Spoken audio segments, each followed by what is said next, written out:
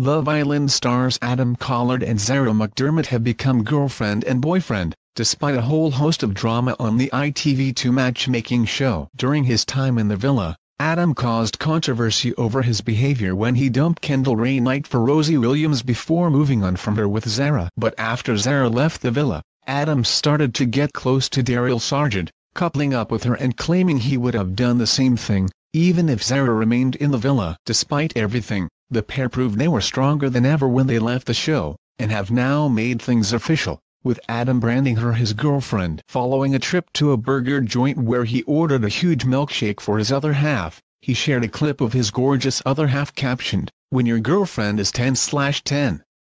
It's the first time he has referred to the brunette beauty as his girlfriend since leaving the villa. Following his elimination from the show, the reality TV star joined Love Island host Caroline Flack in the studio to talk about his experience on the show and what happened when he reunited with Zara. Despite his Lothario reputation, Adam declared that he was now a one-woman man when Caroline quizzed him on his true feelings for Zara. Now Adam, when Zara left the villa, she said, she might have found love.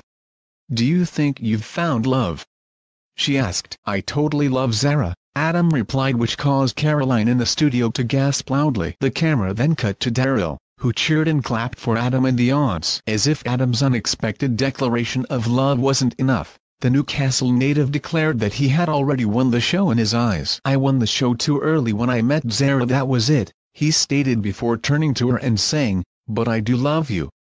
The problem is, I won the show too early.